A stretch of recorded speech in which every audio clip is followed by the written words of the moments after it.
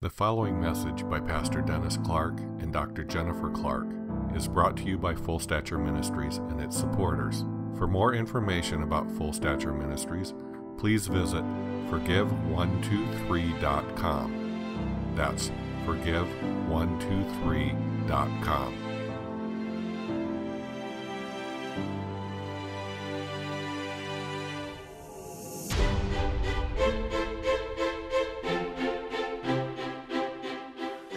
Apparently, reports are people like last week's message, how do I do that?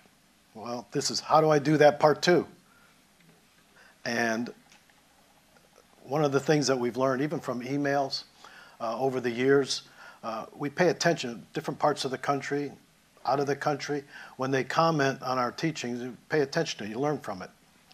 But one of the things that always stuck was the person who said, someone that had been a Christian a long time, 30, 40 years, and said, here's someone telling us how to do what we already knew we were supposed to do.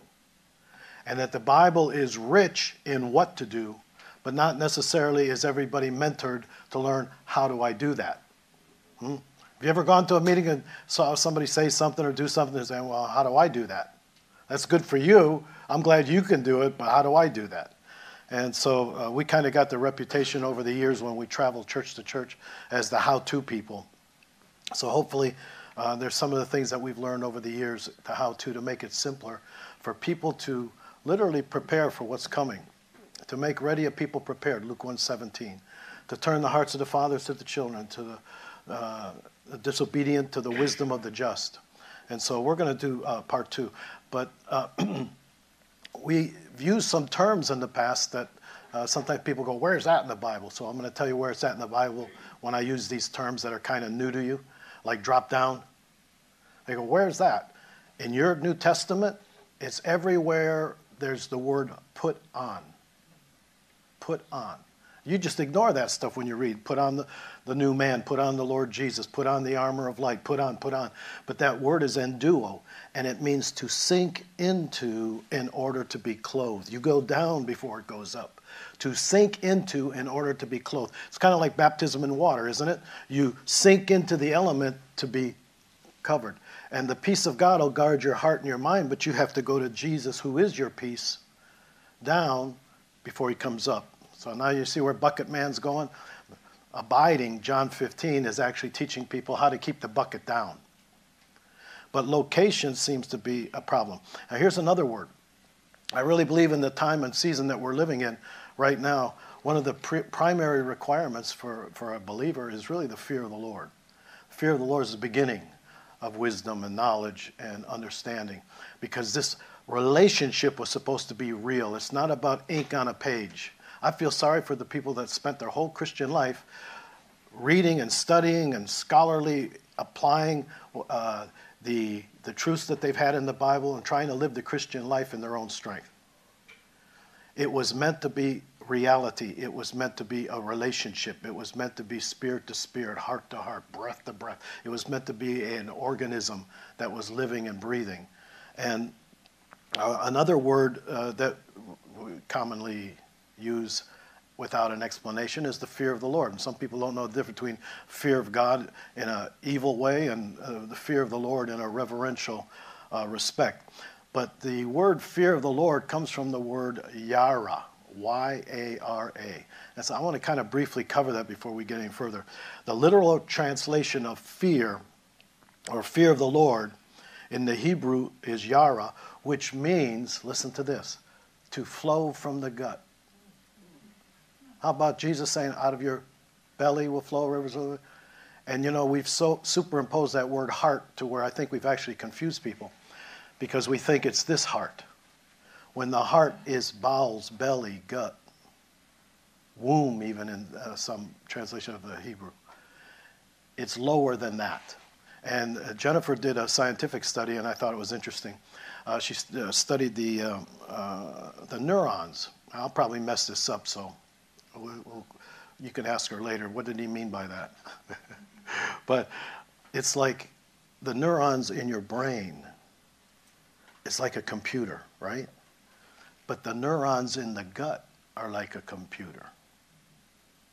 and some are even calling it, in the scientific community, the second brain. It knows stuff that this head doesn't know.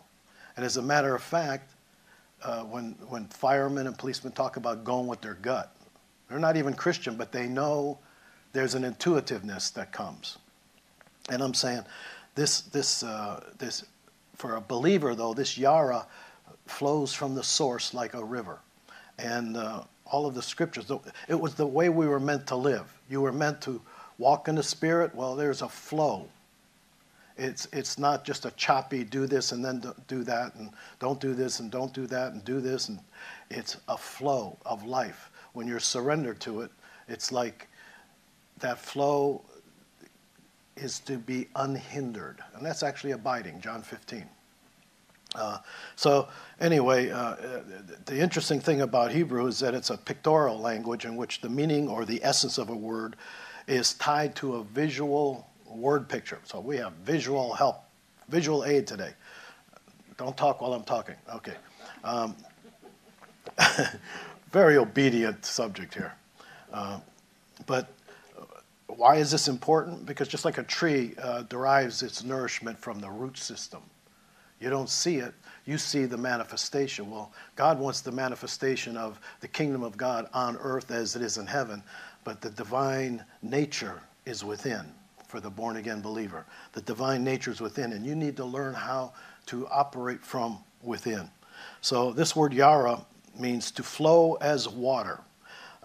Remember, this is the fear of the Lord. I don't hear trepidation in here. I don't hear tension. I hear respect, honor, knowing that the fear we're talking about is honoring him enough to stay connected to him, to reverence him, to respect him as a person.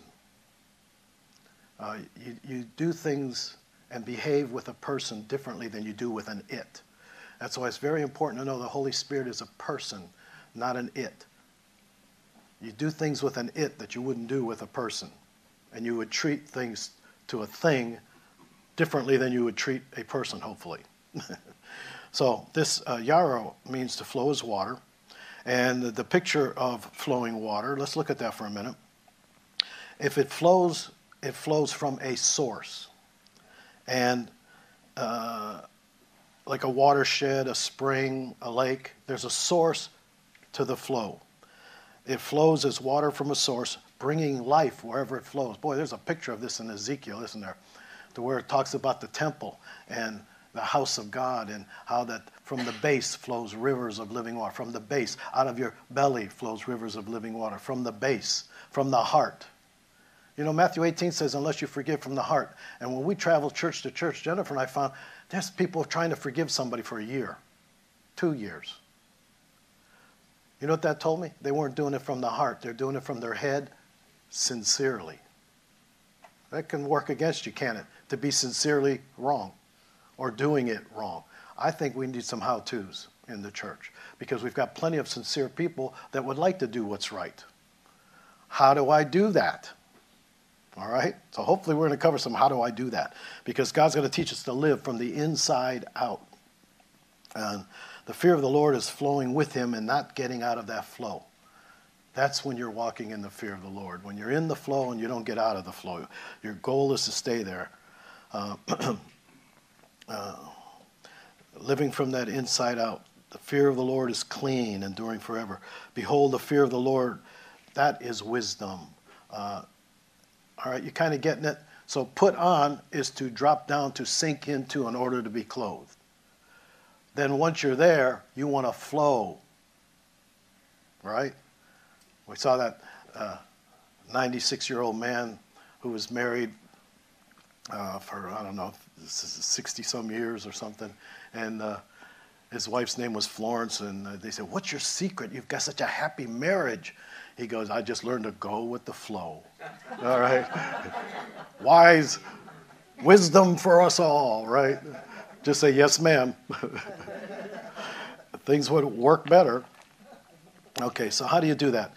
Last week we covered the fact that I read the Bible, but how does this all work? And the thing that got me was knowing that this relationship of flow is a living water and that the Word is a living Word. And I had to get out of my head that the Bible is not merely ink on a page. And so even when I would read it, I would read and feed. I would drink it in. I wanted to meet the author of that word experientially. I didn't want to just get more head knowledge. And so I would drink as I was reading, and I would feed as I was thinking. I would look for any nuance that changed in me to where I felt like that word was speaking to me, something that God was getting my attention. It increases your sensitivity to the Spirit when you don't just think and read, but you drink and feed, all right? Now, the Word of God is active, powerful. Everyone should look at Hebrews 4:12. But the eye-opener for me was verse 13. It re-clarified to honor the Word of God as a person. In the beginning was the Word was with God, the Word was God. So we got to get into the reality of a relationship. It's not about religion. Religion doesn't work. Religion is drudgery. And religion will actually work against relationship if you let it. Now, Hebrews 4:12 says, "For the word of God is living and powerful." There you go. "Sharper than a two-edged sword, able to the division of soul and spirit, joints and marrow. And it's a discerner of the thoughts and the intents of the heart." But here was the eye-opener for me. Verse 13. "All things are naked and open to the eyes of him." We're talking about a person, aren't we, with this word of God? That's quick and powerful, sharper. It's living. It's active. Well, it's not an it. It's him. And he dwells in us. And we need to meet him in the scriptures, spirit to spirit. Now, I want to go over a few things. I have this illustration up here because when we traveled, we saw well-meaning Christians, knowledgeable Christians, unable to do some of the simplest actions like forgive. When you got saved, forgiveness was instant. If forgiveness is not instant, you're apparently doing it wrong. All right? But listen to some of these scriptures, because I want to get, it's like real estate. When we traveled, and every church has different pastors, they have different emphasis, they have different giftings, and all that's fine, but we would kind of set our radar to hear what is the flavor or the tenor of that particular church when we would minister. And one of the things that was common to almost all of them, including some well-known churches,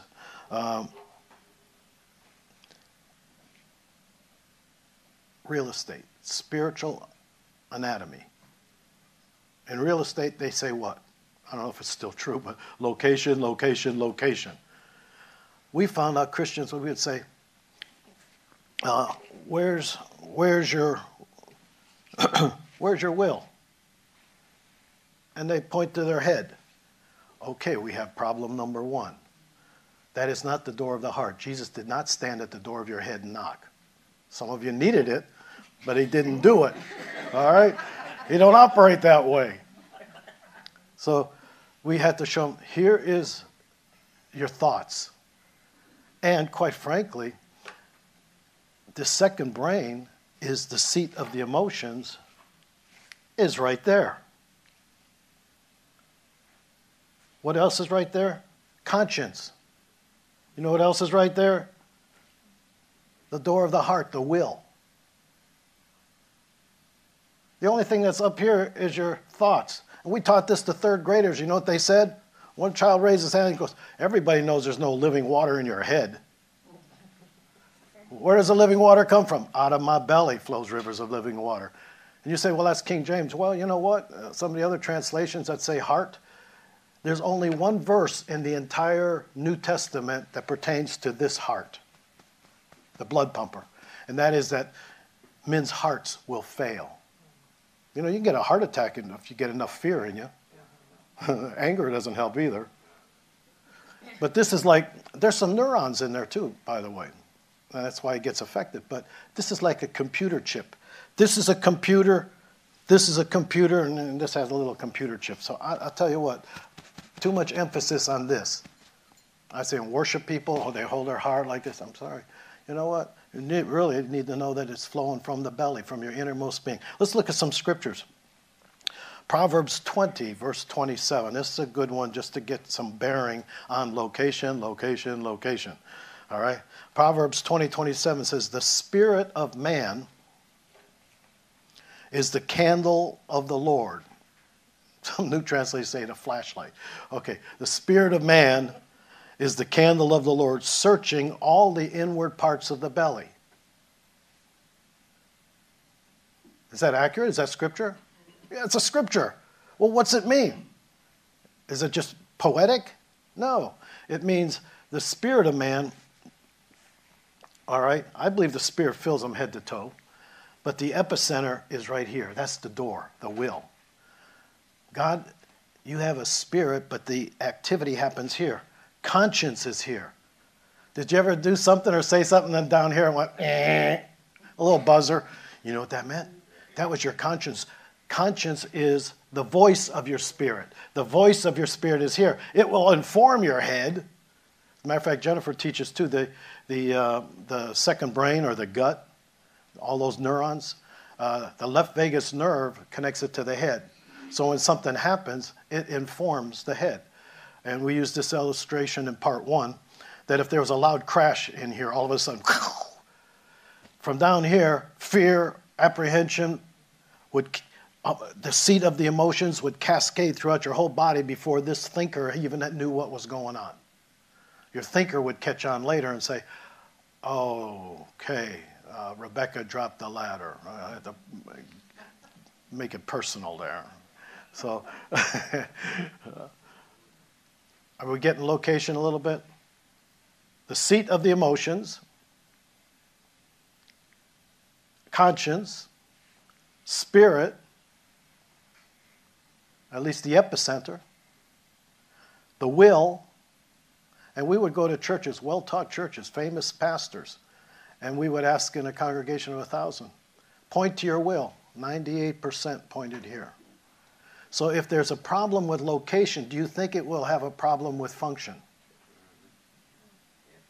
And it has nothing to do with sincerity or Bible knowledge. It's application, application, application, and location, location, location is necessary to be properly understood. So the spirit of man is the candle of the Lord, searching all the inner. When you say, search me, O God, it ain't searching your head. You do that. I can't think of anything to forgive. You know, well, you're not smart enough. You let the Holy Spirit pick the cherries, you know. You let him go. Look, David, there's humility. David said, search me, O God, for anxious thoughts and hurtful ways. Search me for secret faults. What are secret faults? David goes, I don't know. I'm asking you.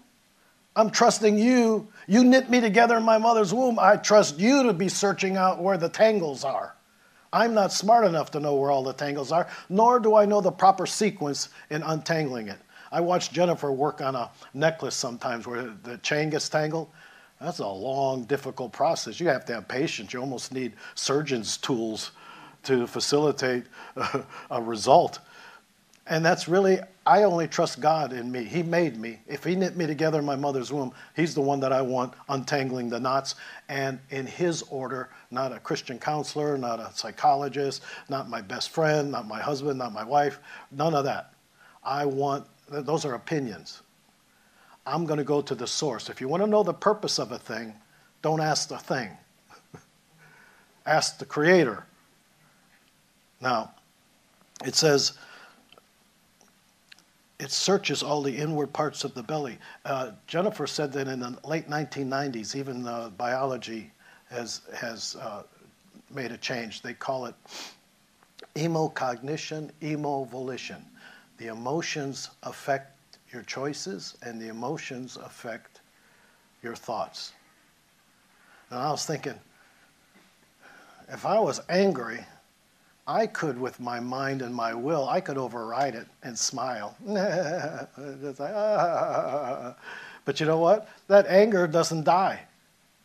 It gets buried alive. And what gets suppressed will get expressed later. That's when you go home and slam the door, because you were smiling when you didn't deal with it. Emotions don't die, they get buried alive. And emocognition, emovolition says that, and they only discovered this in the 90s, that the emotions have much more power than they thought. Everybody's trying to renew their mind by changing their thinking. If you don't change the fear, anger, hurt, lust, guilt that's behind the thought, you don't remove the power base behind the thought, you're not going to renounce that thought, and you're not going to get the mind renewed. By the way, the renewing of the mind in the Greek, N-O-U-S, nous. Look that up sometime. Nous is mind, will, and emotions. All three of those bad boys have to be under the authority of the Holy Spirit for transformation to take place. You don't change your mind and leave the emotions and your will alone through some spiritual phenomena that I'm not aware of. And where you can validate that in the New American Standard, I like where it says, "Search me, O God, for anxious thoughts." What kind of thoughts? Anxious. Emotional thoughts, hurtful choices. So you've got to deal with the hurt if you're going to make good choices. You've got to deal with the anxiety or fear-based. If you're going to have anxious thoughts, you're not going to deal with those thoughts very effectively until you deal with the anxiety and only, I just love Jesus as the solution. No medication. And thank God for medication. For some people wouldn't be with us today if it wasn't for medication. But no medication, no counselor can take away your negative emotions. Nobody. Only Jesus can take your pain and your sorrow. You feel sorrow, grief, you can't take it. All you can do is suppress it. Find a substitute. And unfortunately, Christians who should be walking a much closer walk nowadays are walking inferior because they found substitutes to deal with everything. My people, in Jeremiah 2:13, it says, my people have committed two errors. They've forsaken me, the fountain. Where's that fountain? The fear of the Lord. They've forsaken me, and they've hewn for themselves cisterns or substitutes. You will find a substitute for everything that ails you. But those substitutes are, even if they seem good in and of themselves. I've seen people who used education as a pill. You can use sports as a pill. You can use something that's not in and of itself bad, but you're using it as a substitute, and what you really need is a deeper relationship with God. Now, here's another scripture. Surely I have calmed and quieted my soul. What's the soul? Mind, will, and emotions. All three of them bad boys. You have to quiet them because they're noisy. And whether the mind, the will, or the emotions are like three kids, whatever one's leading, he'll pull the other two along and go, come on, let's go do this. And then you'll be sorry. All right? But the intent is not to annihilate the mind, will, and emotions, nous, or to have your mind, will, and emotions renewed. All three have to submit to the lordship of Jesus. All three must submit so that God can use that mind, will, and emotions of you. You learn to walk in the fruit of the Spirit. Why did God give you those emotions anyway? When I listened to early teachings of the church in evangelical circles, it was just ignore those emotions. You can't live by those emotions. And that's a partial truth. You can't live by negative emotions. But if you got a negative emotion, you ought to deal with it, because guess what it's saying? Jesus isn't ruling right now. When you're angry on the road, is Jesus ruling? You know, it should be a sign to you that I'm the only one that can give it to God.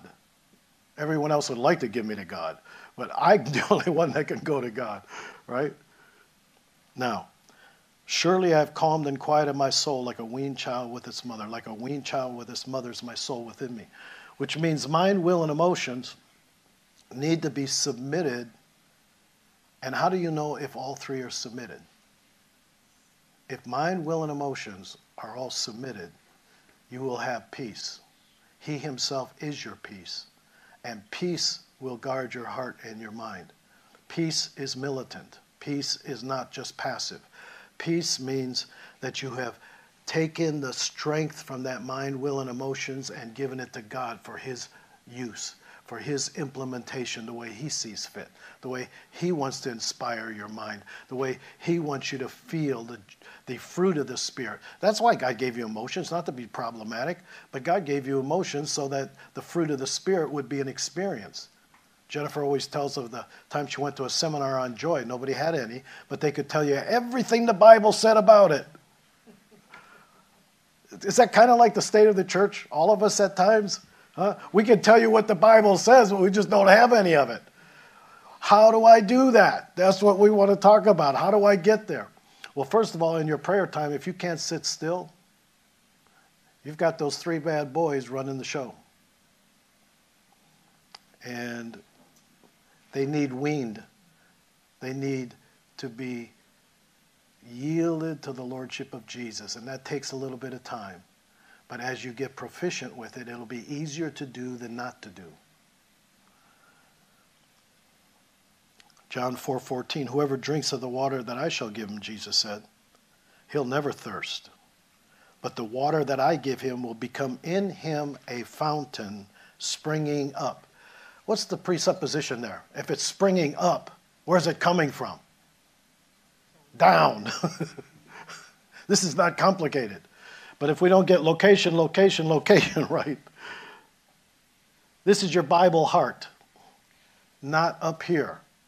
That location in itself can transform the way you read Scripture, the way you walk it out, because you want the reality. Proverbs 20, verse 5.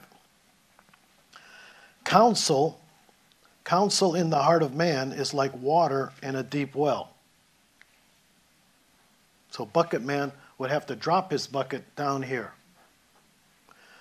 And it's in the hidden part that you will make me to know wisdom. In the hidden part, in the secret place. Now, counsel in the heart of man is like water in a deep well, but a man of understanding learns how to draw it out.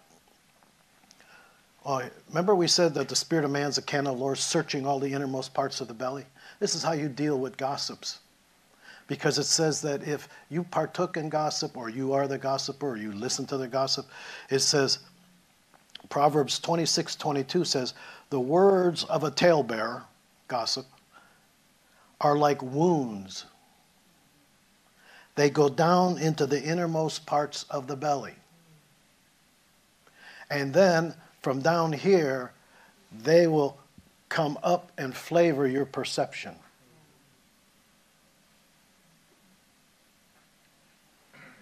Now, I love the Message translation of the weapons of our warfare are not carnal but mighty through God to the pulling down of strongholds, casting down imaginations and every high thing that exalts itself against the knowledge of God. The Message says it so much better. It says, the world is unprincipled. It's dog eat dog out there. The world doesn't fight fair. But we don't fight our battles that way. Never have, never will. The tools of our trade aren't for marketing and manipulation, but they're for demolishing entire, massively corrupt culture. And trust me, if there's newbies coming to the faith, you've been massively corrupted by the culture. You're like the early apostles dealing with the Gentiles. They didn't have an Old Testament. They didn't have a 10 Commandments. They thought, my favorite part was, it was so shocking, was if they had a baby girl and they wanted a boy, they left her out to die. They had to be told, don't kill babies. Don't, Well, you know what? We have a culture that's that degraded. You would have to teach them what the Bible says is and what the Bible says not to do. And it's like, it says we have these powerful God tools. So that means they're ready in that hand. Where are these God tools? I keep pressing the wrong button here. The God tools are in you. So they're ready. They're at hand. You don't have an excuse. You don't have to go run to somebody. Oh my God, oh no, you don't know what's happened to me. There's no temptation that's taken upon you that isn't common to man. There's no new sin. What are you doing? All right? So it says, these God tools, these powerful God tools, smash warped philosophies, arguments. that exalt themselves against the knowledge of God. Our tools are at hand, and we can clear the ground of every obstruction. Where's the ground we're talking about? I don't know about you, but we're talking about the ground of the heart. That's where it needs cleared. You need root out, pull down, destroy, throw down so you can build and plant something good. All right? But it says, and we can put them so that we can stand up to everything the devil throws your way. This is no afternoon athletic contest that we walk away from, forget about it. This is for keeps. This is a life or death fight against the devil and all his angels. He doesn't give up. He always reminds me of the Hittites. That was a tribe that when they attacked Israel, they didn't win all the time. They just never quit. Have you ever had things hit you like that? It's not so much that it overtook you totally, but it just doesn't go away. Well, we're going to learn how to submit to God. Submit to God. You got to drop down. You have to sink into. You have to enduo. Submit to God. Resist the devil, and he will flee. I really want to cover that because the word of the Lord that God gave me for the days ahead, a more current message, is on resisting. So hopefully I can get to that pretty soon here. I think we covered some of this in part 1. So listen to part 1 if you haven't listened to part 2. But the flesh wall, we covered this, so I'm going to do it briefly. It doesn't work. You cannot be a healthy Christian if every time you're up against something that's uncomfortable, down here, you put up a wall. You think you're protecting yourself, but that wall is flesh. That's not a God tool. That wall will not protect you. You tighten up in your gut, you're saying, I'm in self-protection mode now. And if somebody says something derogatory to you, it goes right through that wall. Yep. It's not very effective, is it? All those years you put up a wall with people and circumstances, and you thought you were really helping, you didn't do a thing. It still affected you. It goes through that. The only legitimate biblical wall is the peace of God that'll guard your heart and your mind. And peace is militant, it's not passive. Peace really will guard your heart, but you've got to try it. You've got to sink into him in the fear of the Lord. The Yara will flow. As a matter of fact, we prayed with a girl before I even did that word study with Yara on the fear of the Lord. We taught a girl who was being bullied by girls in the cafeteria. They'd pick the cafeteria to come and invite her to a party and then disinvite her. I mean, they were just plain mean girls. And they would do this. And she said, Pastor Dennis, you taught me how to forgive, and I've forgiven them. But it happens every day. So I said, well, let's go on the offense then. You know how to defend yourself, that if you take any of that garbage in, receive forgiveness, get clean, and get your peace back, all right, if you blow it. But out of your belly flows a river. I said, why don't you just go blast them with love? Before they even get started, before you even comprehend what they're saying to you, and they're going, da, da, da, da, da, and while they're in their little chit-chat, you just from your heart, without even saying a word, or you could just, mumble a few, oh, Lord, bless them. I just release the love of God. Bless them that curse you. Pray for them that despitefully use you. Oh, thank you, Jesus. I'm just going to release blessing to them. And she said the Holy Spirit turned her head while she was doing that. See, the stuff can't come in when your fire hose is blasting out, right? Be like taking a fire hydrant and trying to throw dirt in it when it's been opened. Now, it doesn't work. It'll blast you right out of the way. Well, she went like that. And because of her obedience, because of the love nature, because she was practicing love to the unlovely, in the midst of that, the Holy Spirit had her attention. She was under his rule. Love, peace is nothing more than love ruling and love resting. And she looked over, and there was a table of girls, and she just felt like she'd just go over there and introduce herself. Here was a table full of Christians that had been praying for her, and she became their best friends. A lot of times you're in the wrong place, or you're in the right place with the wrong attitude, and your eyes are blinded to what God has for you. So, learning to not have any wall other than the peace of God. Any other wall is man-made. It doesn't work. And God wants us to stand. Okay, I got to get to the good stuff now. First of all, when we traveled, we saw there was a major problem with unless you forgive from the heart, and many were sincerely forgiving from their head. And then it wasn't working. But when you got saved, you said, Lord Jesus, I open my heart. And whether you knew it or not, it was down here, not up here. You gave consent up here, but that's about as far as it went. The heart had to be vulnerable and open. And you say, come into my heart. Cleanse me of my sin. And I will live for you and serve you all the days of my life. At least that's the way I prayed. Well, that was instant. I didn't say, I got to do this for 2 years. I've been trying to get forgiveness from God. But I'm sincere too, but I just can't do it. It just... As you received him, this is Colossians 2:6. As you received him, I just showed you how you'll receive him, right? Come into my heart, cleanse me of my sin, and I will live for you. Okay. As you received him, so walk. So how do I walk? Well, when I put him on, I did OFF. I opened my heart, I received forgiveness, and the fruit of peace was evident that I was born again. My spirit bore witness with his spirit that I was a child of God. I had evidence, substance. That's what we call faith. Faith is substance, not nothing. Faith is substance. It's an assurance. Open, receive forgiveness, the fruit of peace. So it says, as you received him, so walk. So how are we supposed to walk? You're supposed to walk with your heart open, in a forgiveness lifestyle, and the fruit of peace will guard your heart and your mind. Peace should be the normative during the day. Now, I want to get into something. Peace should be the normative, right? Peace should be the normative. Now, the problem we saw when we traveled was people were getting confused with forgiveness and reconciliation. They are not the same.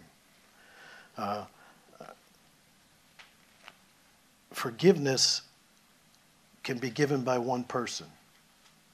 Jesus said, Father, forgive them, they know not what they do. He was releasing forgiveness to mankind, whether they accepted it or not, whether they reconciled to him or not. Reconciliation requires at least two people. And it's reciprocal. It's got to be a two-way relationship. Forgiveness does not require, listen to this, I've seen this happen when we traveled. Forgiveness does not require the admission of guilt by the offender. You can go beat them over your head with a Bible and demand that they admit that they were wrong. That's not what forgiveness is about. Jesus didn't do that.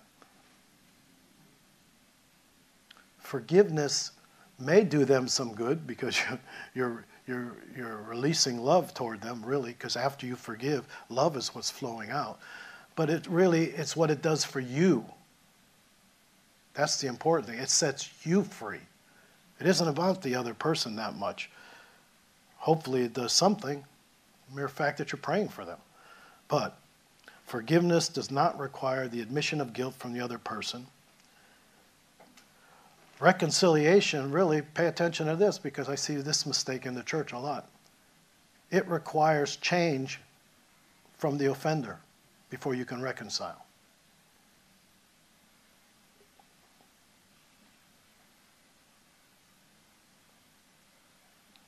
Forgiveness, you release the offender.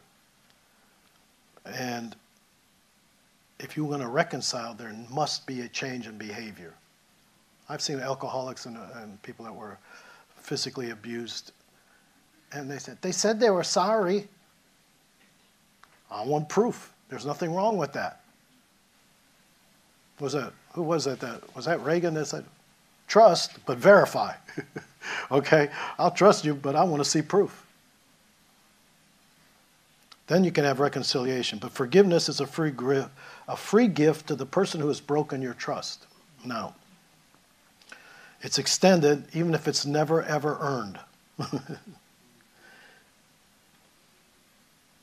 Because ultimately who are you doing this for? You're doing this to honor God, who says, unless you won't forgive, your Heavenly Father won't forgive you. So you're really honoring God. About God. I really don't know what it'll do to that person. Perhaps Perhaps, the prayer will go forth and it'll accomplish something. Perhaps they choose to never respond. But you have to be made free. Now, when God was teaching me in the school of the Spirit, I got to get to this other part fast here. He taught me, I'm not going to go into this. We have teachings on this called the 5 loving functions of your human spirit. You have to learn how to receive, how to forgive, how to do loving intercession, how to release. That was a common one. I think we covered that last time. They are God's servants, not yours. They belong to Him. The difference between ownership and stewardship is usually confused. You don't own your children. You are called to be a steward. There's a difference. That's God's child. Those babies in the womb, they belong scripturally, they belong to God, not to you. You are merely a manager or a steward. Now, all right, now I want to get to the good part. Got some time left.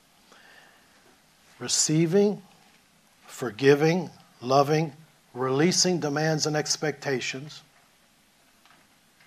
That's the Romans 14:4 in the Living Bible.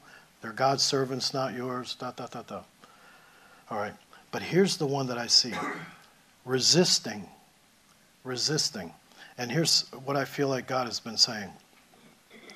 How do I do that? Well, I want to teach you to respond instead of react. All right. And to respond instead of react, you've got to learn the peace walk. You've got to endeavor to enjoy that when peace is ruling, Jesus is ruling. Let the peace of God rule. When He is ruling practically in a situation. In other words, if you feel nothing, bless God. There's people that would give their life fortunes for peace. They're on heavy medication. They've spent all the money they could, and they still don't have peace. When you feel nothing, you are blessed of God. Nothing means that at least at this point in time, even maybe in my ignorance, everything's working properly. Doesn't mean I know everything, but at least right now I'm doing okay. And there's people that would kill to get what I have right now. So never treat it marginally. Peace means stuff is in operation and it's functioning at least in the light that you have at the moment. Now, I want to cover the do's and the don'ts. Because God's saying, make ready a people prepared for an awakening. To turn them from the disobedient to the wisdom of the just, to turn the hearts of fathers to the children to the fathers. And we have what we call, and we have a teaching on this called the 7 deadly C's. These were implemented and why they died in the wilderness. The disobedient children of God entered into these 7 deadly C's. I'm not going to teach on it, but I'll give you the list. So you can go home and pray and say, which of these deadly C's am I welcoming death to my personal happiness? What's robbing me of my joy? Okay. Number 1, compete.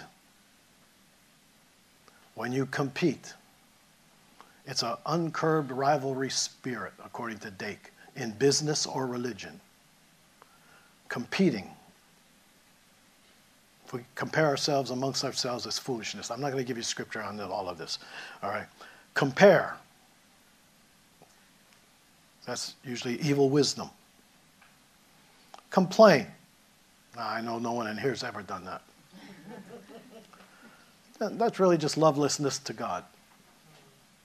Criticize. No one's ever done that, have you? Criticize. But they died in the wilderness because of these things. So these are clearly, don't do it. Repent. Treat it as sin. So after criticize was conceal. Those are secret faults. I don't want to go there. We've prayed with people that when they got into a vulnerable situation, they go, I'm going to pray about, I'm not going to go there now. I'm not ready to go there. Well, you know what? You're hiding it from God. And that in itself is sin. He wouldn't have showed it to you to give you the option you don't want to go there right now. You don't want to deal with it. You're concealing it. David, on the other hand, in his humility said, search me, O God, for secret faults. Secret to me. Because I'm humbling myself for the Lord because I want to go deeper. No. Control. There's even a place in Scripture where it talks about control amongst believers as will worship. Will worship is they're doing it their way, when they want to do it, how they want to do it, when it's convenient. But they're the center of their whole walk. Control. That's demonic will worship. And 7, covet. When you covet something, it's just idol worship. Okay. Now, there's teaching on that. You can just refresh your mind. You know those things are not good. They died in the wilderness over those, all 7 of them. Now, here's the one. Do this. Are you ready? Because here's what God spoke to us prophetically within I don't know, the last month or two. And he says, watch what I will do. I don't know about you, but after all of this, I'm ready for a solution. All right? We magnified the pain, did we not? Okay. Watch what I will do. I'm going to take you deeper. And to me, that's an invitation to whosoever will. Watching by YouTube, Ustream, watching on Sid Ross Network, here in the room. It makes no difference, whosoever. God says, watch what I will do, number 1. Number 2, I'm going to take you deeper. Number 3, you're going to be a partaker of the divine nature. You need some gold in you, right? If I go deeper, it's to partake of the divine nature.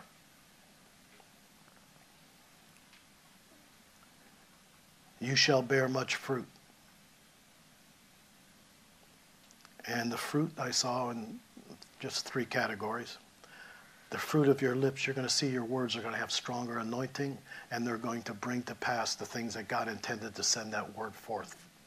It won't return void without accomplishing something redemptive. Righteous acts. You're going to start feeling led by the Spirit to do something that's Spirit-led, and those righteous acts are going to produce fruit. And lastly, change lives, which is what we're all about. There's no baby food here to the large degree in this church.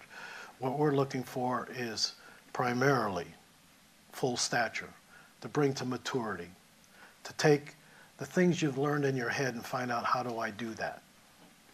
Right? Now, all of this, God says, the fruit of your lips, the fruit of righteous works, the fruit of changed lives. And then he told us in our prayer time, it has begun. And we've already seen it happen. We've seen it happen in divine appointments, changed lives. Now, what was the purpose of it? It's the preparation for an open heaven. God's going to bring a particular open heaven over your life, but how do you position yourself? We know what not to do now. Now I want to know, how do I position myself for an open heaven over my life, over my church's life, over my family's life? And here's the first thing. Remember we talked about the 5 functions, and I said resisting. That's the one I want to get into, because here's what happens. If you are feeling peace on the inside and your life feels miserable, drudgery, pressure on the outside, well, you won't like that scripture. I'll skip that one. Consider pure joy. The testing of your faith is producing something. But really, if you have peace inside and you feel pressure on the outside, to the degree that you resist with the Word of God and the Holy Spirit by maintaining your peace, you mature and you go deeper in the things of God. You get transformed. You're being tested. There's a testing that produces something. It's not all, oh, woe is me. The sky's falling. What did I do wrong? If you've got peace on the inside and there's tremendous pressure on the outside, God is positioning you for an open heaven. I suggest that you develop the character that he's trying to get, and that you stay in peace regardless of the outward pressure. And outside pressure with peace inside can be a test of faith. And it can mature you to the degree you resist with the Word of God.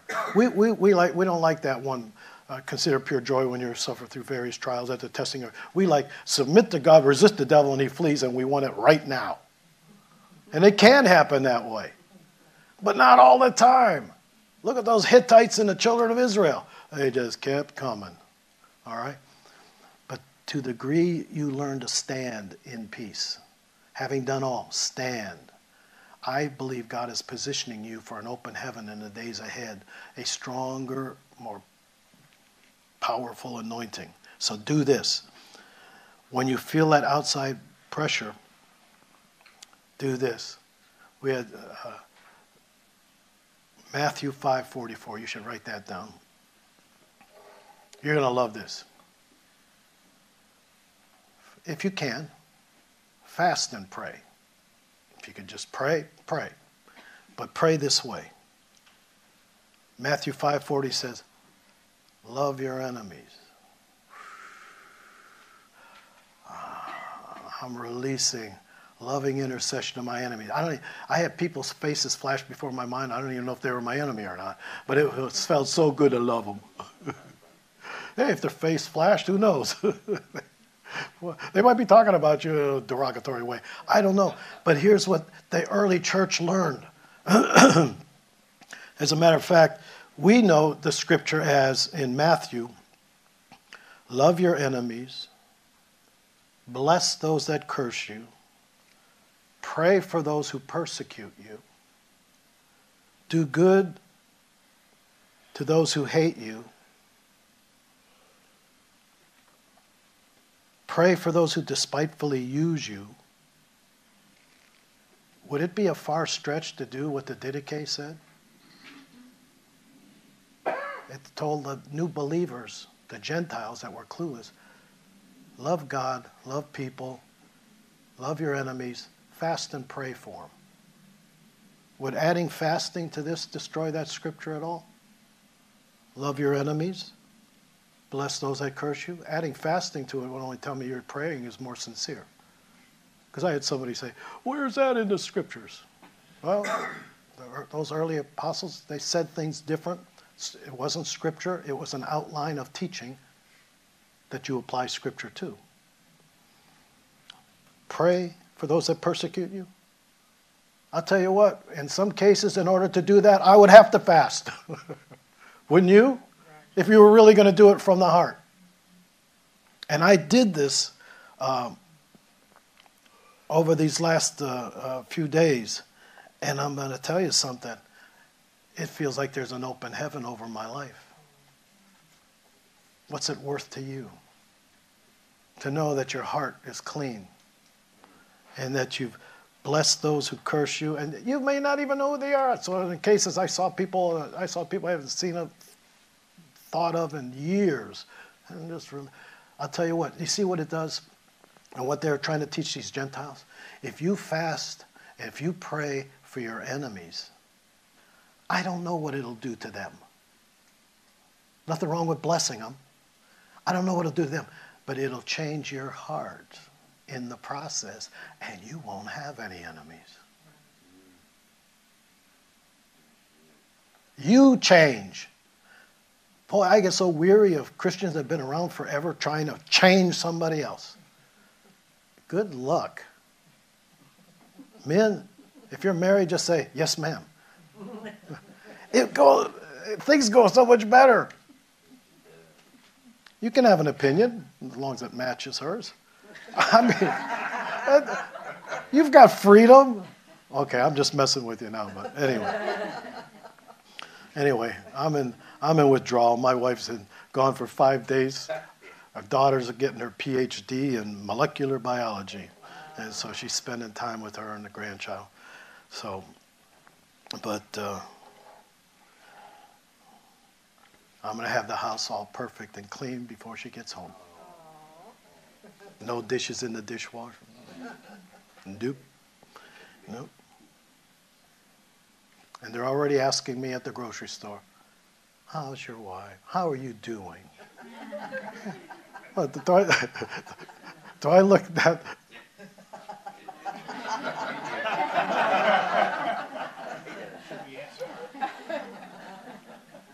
But see, Men, you need to practice some of my lines, though, because it got their attention. We've evangelized the little grocery stores. Sir, did you find everything you needed? Oh, I have everything I need. She's at home. That usually gets a shock out of the women clerks, and the men kind of look clueless.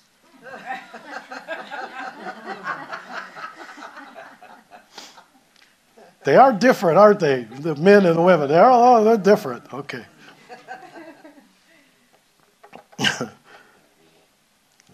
And one of them saw me combing her hair because she's got that short haircut and the wind blows and she goes in the store and her hair's all like this. I bring a comb with me to do that. And they're all going, Try it sometime. But you might have to fast and pray. It doesn't hurt. I miss her. So, now, if you fasted and prayed for your enemies, there is a glory in the tribulation, Romans 5:3. It produces something. It's not a waste of time, and it's not drudgery, and it's not some kind of punishment. It trains you up in the love of God, because even the scriptures, if you love those that love you, what big deal do you have? Unsaved evil people can do that. Love them that love. All right? The real point is rejoice always. Pray without ceasing. And in everything give thanks, for this is the will of God. Now, I find it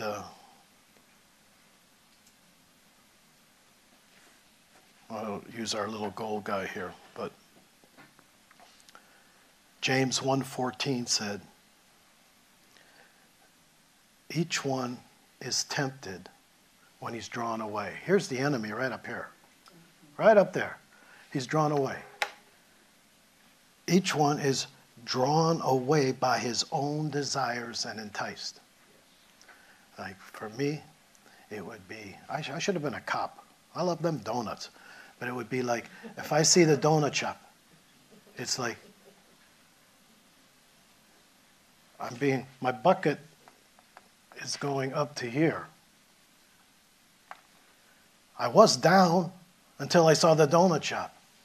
And then my bucket came up, and my five senses, taste, touch, smell. I remember what those donuts taste like. I'm being drawn away. But when you're drawn away, what's happening to the bucket? You're being drawn away from the rule of God into the sensual realm of the rule of the five senses. All taking place up here. Ooh, but what's the scripture say? What do I do? Dennis, you're alone. Jennifer's not around and there's donuts. Oh, whoa. What am I going to do? Draw nigh to God. Doesn't it say that? Draw nigh to God. And what's he do? He draws nigh to you. And it's a law of central tendency that there is actually, when you choose to draw nigh to God in your heart, there's actually a pull, like gravity, to where the illustration that showed me that was the prodigal. The prodigal finally, reluctantly, thought, I'm tired of doing that. I'm going home. I'm going to go home. And he's walking. But the father was running. The father was running toward him. That's the law of central tendency. That's the kind of gravitational pull that God has when you change your focus and draw nigh to, oh God. Oh. And then when I get down here and I get peace, he says, you can have one. You can have one donut.